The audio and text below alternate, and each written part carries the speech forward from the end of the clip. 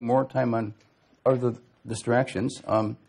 My context is 2 Timothy 4:2. It says, preach the word, be instant in season, out of season, reprove, rebuke, and exhort with all long suffering and doctrine. Heavenly Father, thank you once again for this time in your word. I just pray that the word enters the hearts and souls of these folks and it edifies them like it does me and us. And I just pray for this in your son's name. Amen. Now, today, ceremonial baptisms in tongues fit into the distraction category. We know there's at least 12 baptisms in the Bible, and we're baptized by the Spirit. You don't see it, you don't touch it, you don't taste it, you don't feel it, but you can know about it because, it'll open up the eyes of your understanding. It's an internal thing. And then tongues also fit into this category. There's not one church anywhere in the world that follows one of the 6 rules as far as speaking in tongues. And the last one is women don't speak in tongues in the church, just men. What would that do to the movement? Paul says, Ephesians 4:5, one Lord, one faith, one baptism. But Fred was talking about baptism, wasn't he? He was talking about the water baptism. Who rejected the baptism of John? The religious people. They rejected it. That was the door for Christ, for the little flock. Paul says in 1 Corinthians 1:17, for Christ sent me not to baptize. Now, could Peter and any one of the 12 have ever said anything like that? No, they couldn't.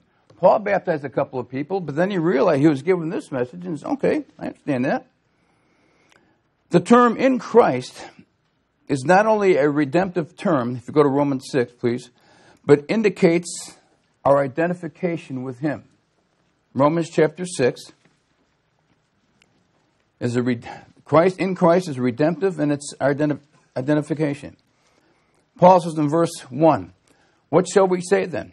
Shall we continue in sin that grace may abound? What did it just say in the chapter before this? For where sin abounded, grace did much more abound, right? God forbid. How shall we that are dead to sin live any longer therein? Know ye not that so many of us as were baptized into Jesus Christ were baptized into his death? Therefore we are buried with him by baptism into death, that like as Christ was raised up from the dead by the glory of the Father, even so we also should walk in newness of life.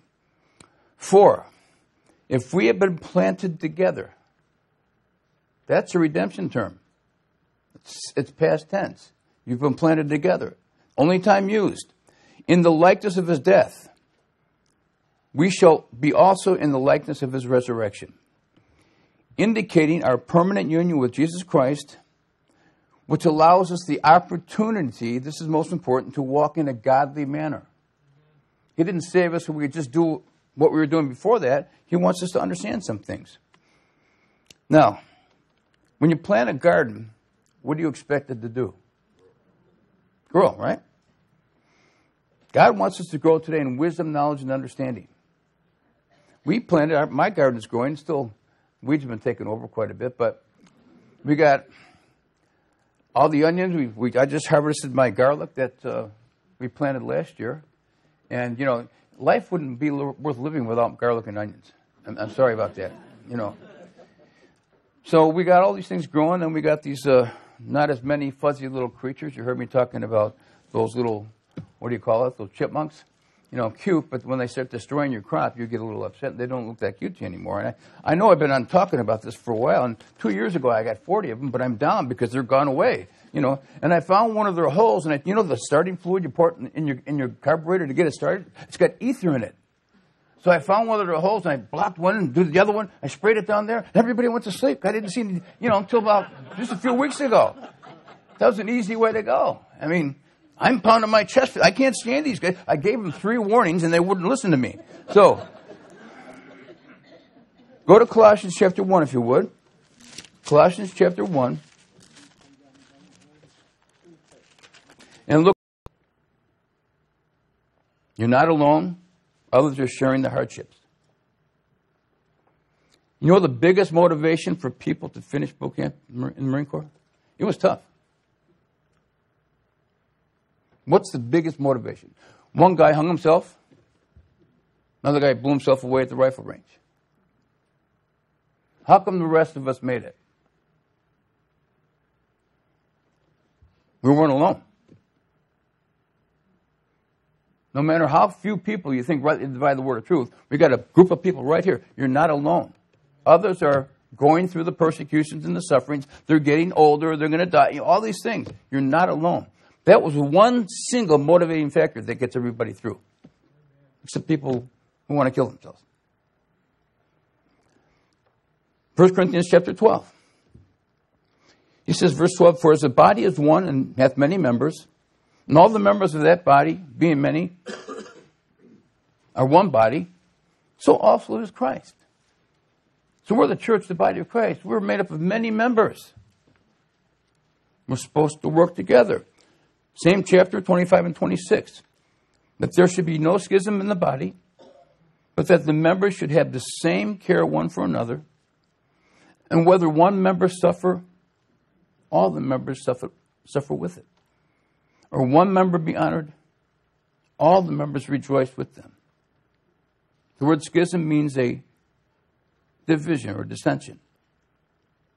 Paul says in 1 Corinthians 1:10, now I beseech you, brethren, by the name of our Lord Jesus Christ, that ye all speak the same thing, that there be no divisions among you, but that ye be perfectly joined together in the same mind and in the same judgment. Is there any honor in not knowing the truth today?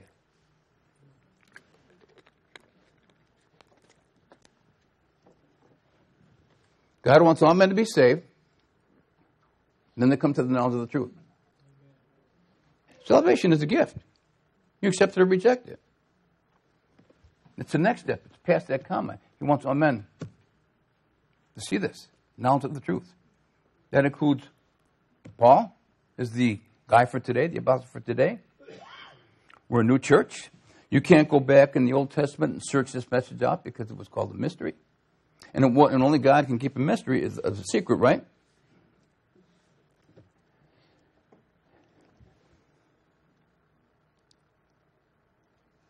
Paul says, Romans 16, 17, and 18, no, I beseech you, brethren, mark them which cause divisions and offenses contrary to the doctrine which ye have learned, and avoid them. For they that are such serve not our Lord Jesus Christ, but their own belly, and by good words and fair speeches deceive the hearts of the simple. They forgot to put in there that they have good clothing, and the eloquent speakers. They have no respect for anybody, older than them. There's a thing that's been going on for a number of years. Rick's wife, Cynthia Jordan. I'm 5 days older than her. So I demand respect for 5 days.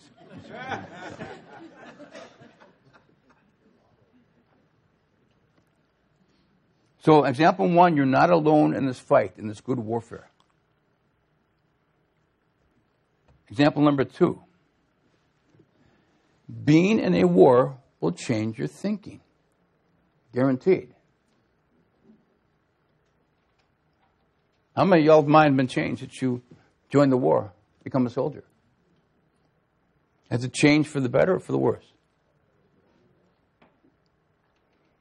I never really understood this until after I got saved, when I started learning about our conscience.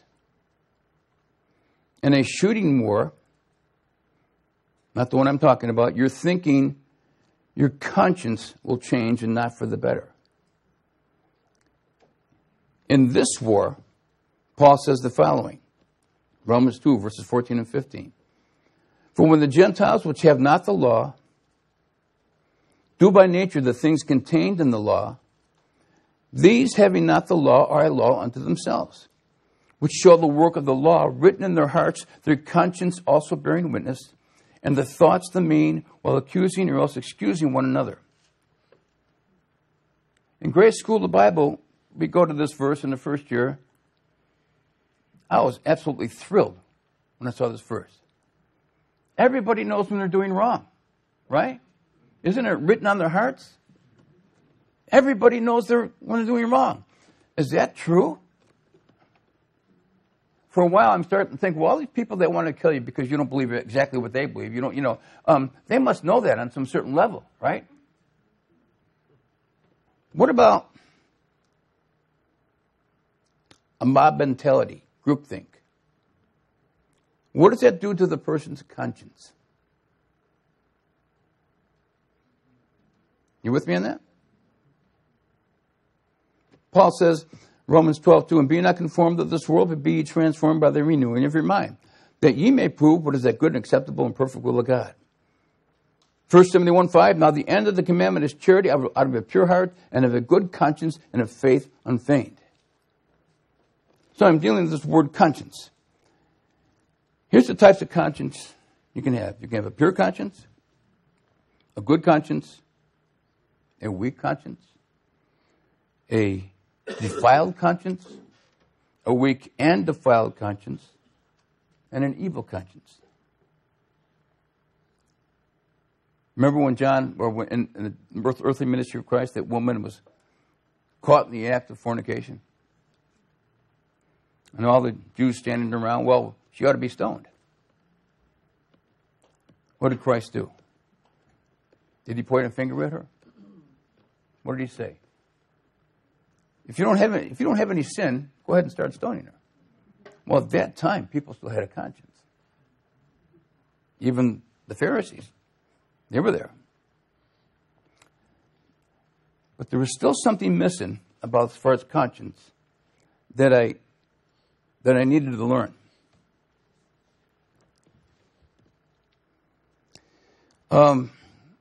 My first day in Vietnam was March 13th, 1969. I turned 19 in June. In July, I was out somewhere and it was dark. It was jungle. It started taking fire. There's a gunnery sergeant right here. All right. He didn't like me. I started to take cover. He had 45 on me. He says, if you move one muscle, I'm going to kill you. True story. What did I do? Well, within a split second, I stood there because he has a point-blank range. The other people were shooting. I was hoping I wasn't going to get hit, but it was dark out. Evidently, I survived. How do you think a teenager Marine, fully locked and loaded, might have felt about this gunnery sergeant? How do you think? Talk about hate, vengeance?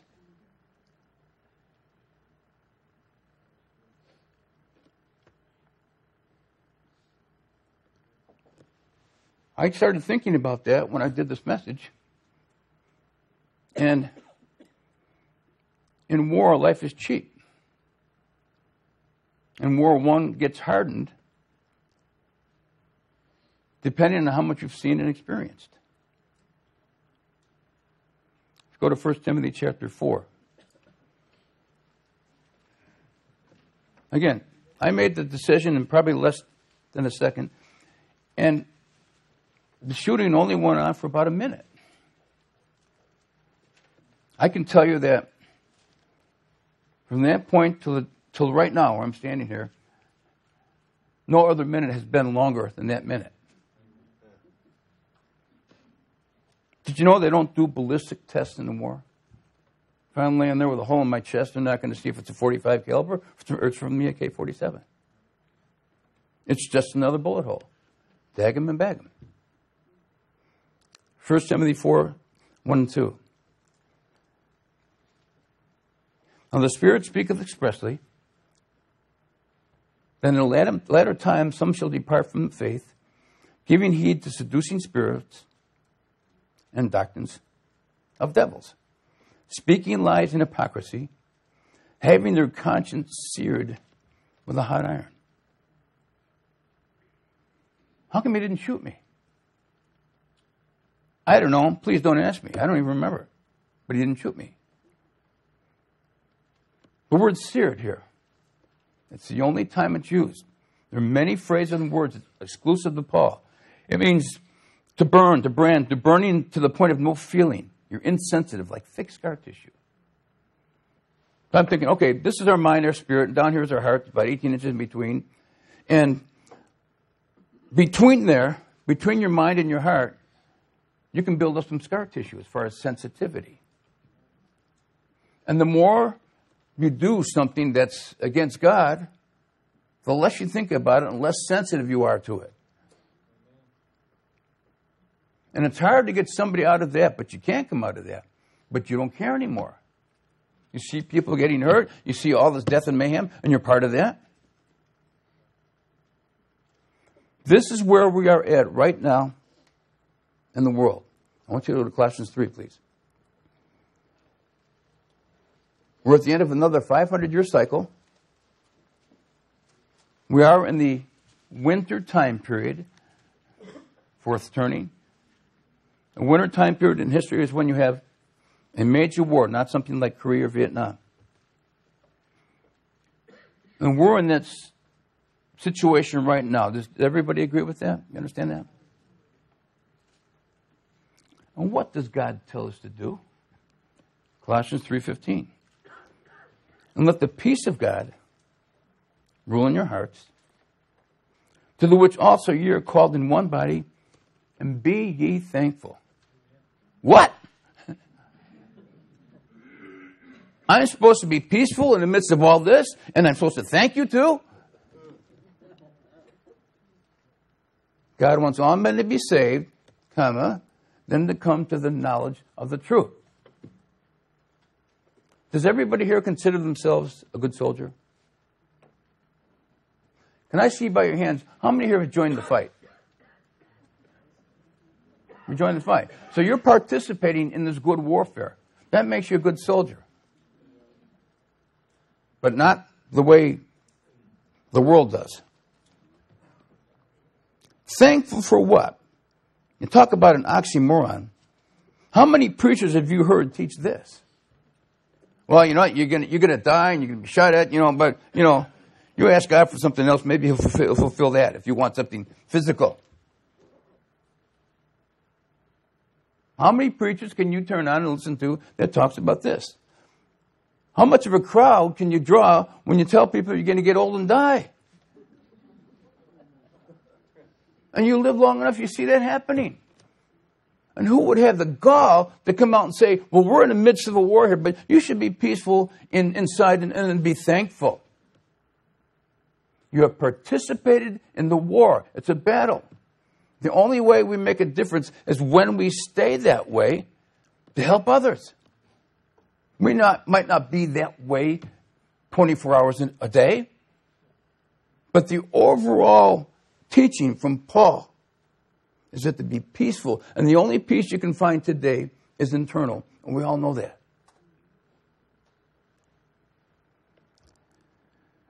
Thankful for what? For the opportunity to be in and part of this fight. Paul is our pattern. He says, I've fought a good fight. I've kept the faith. And, he did it until he died, until Nero killed him. Does anybody know what Genesis 16:12 talks about? It talks about the animosity between Israel and Ishmael. And talking about Ishmael and his descendants, he says, it's going to be like a wild man. You can't tame him. In that country, in the Mideast there are Ishmaelites and Israelites. How do the Ishmaelites think and treat Israel? Like a wild man, on their chest. You got to believe what I say you have to believe, otherwise you're going to get your head chopped off. Do you know when that verse was written? Around 1911 BC. See, the one thing you get, and the only true history of the world, is that we need a Savior. That is something you can take to the bank, so to speak. If you need anything more than the assurance of salvation, you are not a good soldier for the Lord. You got people that don't believe the Holocaust happened. Is that from Israelites or Ishmaelites? That's been documented. If words mean anything, like I said before, how come only the Bible says the only gospel that can be made shipwreck is Paul's gospel? Why would it say that? But the Lord says, join the good warfare, fight the good fight to become a good soldier. The Apostle Paul was absolutely certain of this truth, which if denied, you do so at your own risk. I think Fred quoted 2 Peter 3:16 on that.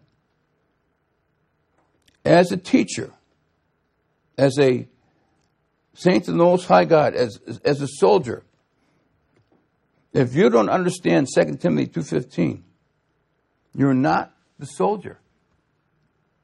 You're going to leave things out because you don't know the rest of the story.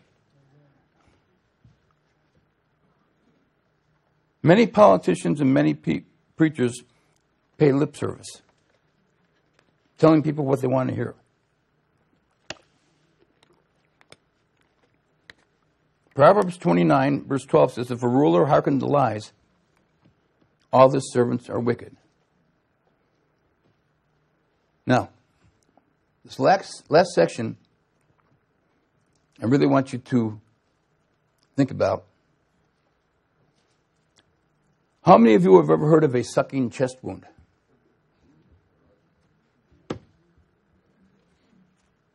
Everybody know what a sucking chest wound is? I'll explain it in a minute.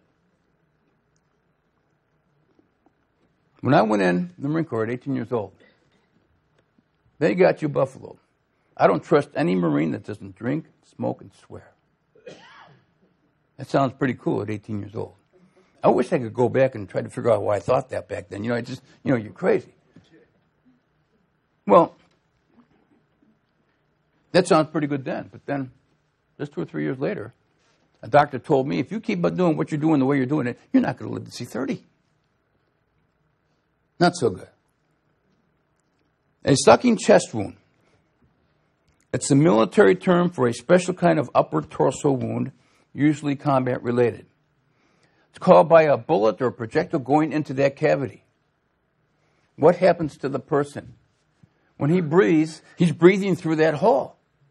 He's not breathing through his mouth. You can't oxygenate the blood like it's supposed to be, and it doesn't last too long. How do you treat the wound? Well, there is one practical reason for smoking, because smoking, the pack of cigarettes had plastic in the outside. So you take that plastic, put it over this, what we're taught now, put it over that hole. If you're lucky enough to have tape, you tape both sides and the bottom. You leave the top side just to land against the skin, because he's breathing in and breathing out. And if you look at that plastic, if you see it draw in when he's breathing, you know you made a good seal.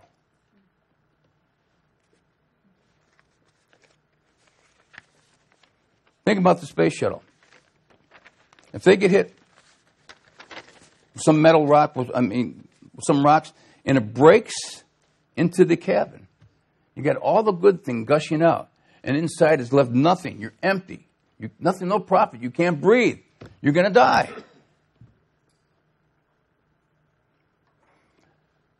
This whole present evil world, is nothing but a sucking chest wound, enticing us to suck in all the garbage. Go to Ephesians 4. And while you're going there, let me read you a verse in Matthew 15. This people draw nigh unto me with their mouth and honor me with their lips, but their heart is far from me. But in vain do they worship me, teaching for doctrines the commandments of men. The word vain means empty. It's useless, worthless, having no substance, no value, no importance. Ephesians 4:17 and through 19. I say, therefore, and testify in the Lord, that ye henceforth walk not as other Gentiles walk, excuse me, in the vanity of their mind. Their mind has become a vacuum, sucking in the garbage, having the understanding darkened, being alienated from the life of God through the ignorance that is in them because of the blindness of their heart, who being past feeling. By the way, that's another word for seared conscience. Who being past feeling have given themselves over unto lasciviousness to work all uncleanness with greediness. Notice it's all internal here. Psalm 94 says, the Lord knoweth the thoughts of men, that they are vanity, empty, useless. Psalm 49, if you want to go there. Psalm 49. I'm going to read you verses 10 to 13.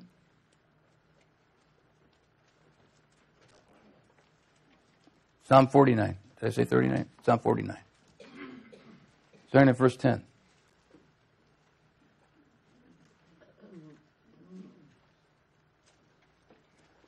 Psalm 49:10. For he seeth that wise men die,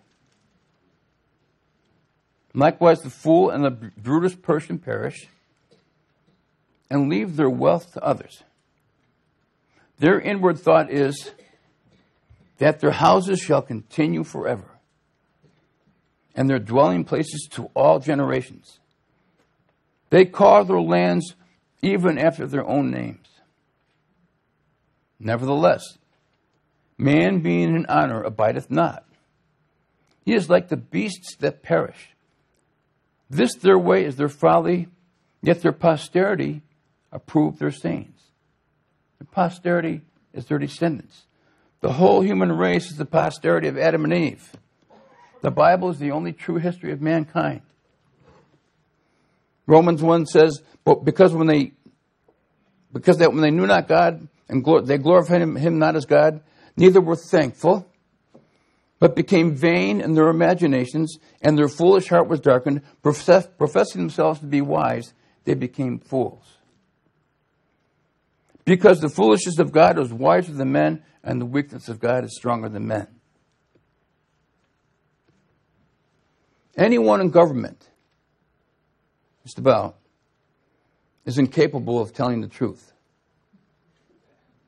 Automatically, when someone assumes an elected position, their Pinocchio nose grows extremely long. Their entire purpose is then to be all things to all people. I'm going to read you the verse that talks about this. In order to get reelected. This is why virtually no elected official has the backbone nor any morals of principles, because if they had, telling the truth would make them unelectable. Now, aren't you glad we have 2 Timothy 2:2, the only form of multi-level marketing? All right, no money involved here. Faithful men going out and training other faithful men. Here's what Paul says about that. 1 Corinthians 9, starting at verse 19. For though I be free from all men,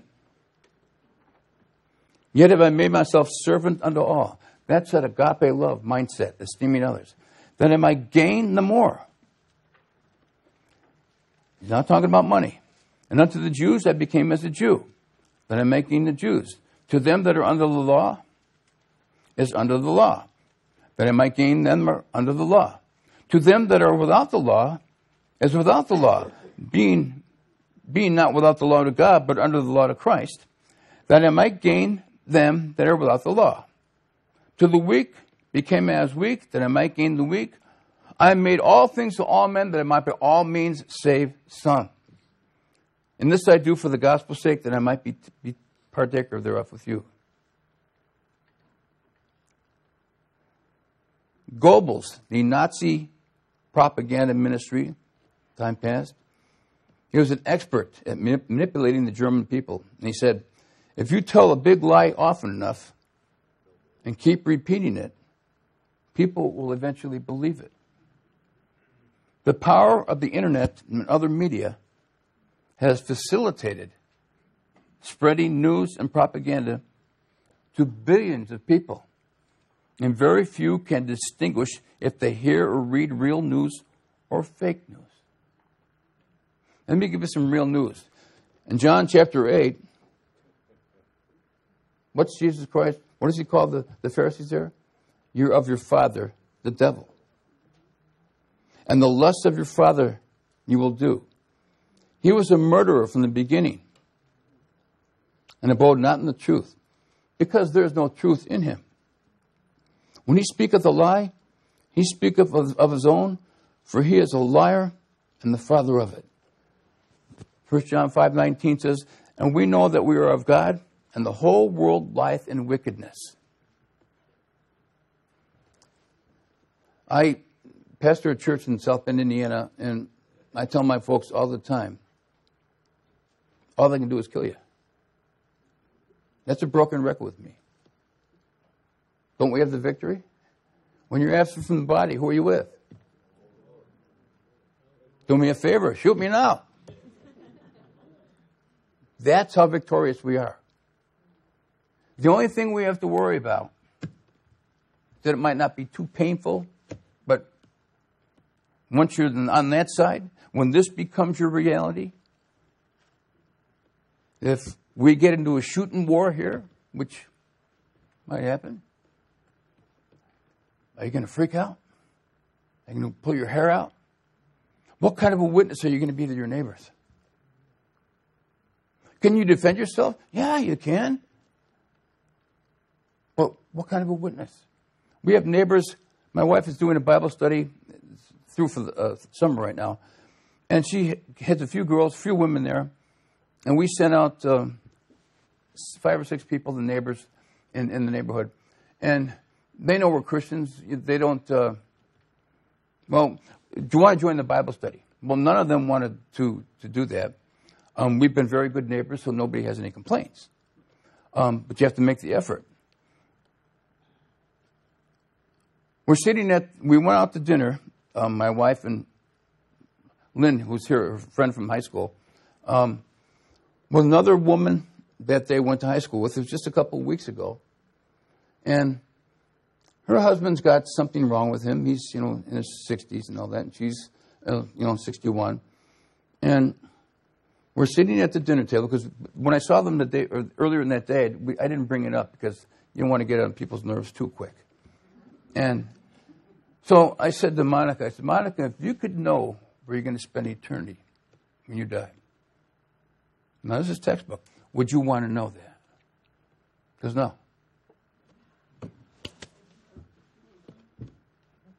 Don't say anything more to a person that says that. You've planted the seed. You never know what's going to happen. Don't get them angry. All they can do is kill you. Scripture says we're going to die. It's appointed among the men wants to die. You try to keep the old body going as much as you can. And fear not them which kill the body, but are not able to kill the soul, but rather for him which is able to destroy both soul and body in hell. We are confident, I say, and willing rather to be absent from the body and to be present with the Lord. Acts 9:1, Fred was talking about Saul before he came Paul. And Saul, yet breathing out threatenings and slaughter against the disciples of the Lord, went unto the high priest. In the same chapter, this is where we learn about something that the Lord kept secret since before the foundation of the world. It is this secret that gives us the knowledge and the need to stay in the fight and to have peace at the same time. I hope I didn't offend anyone, but thank you for the time.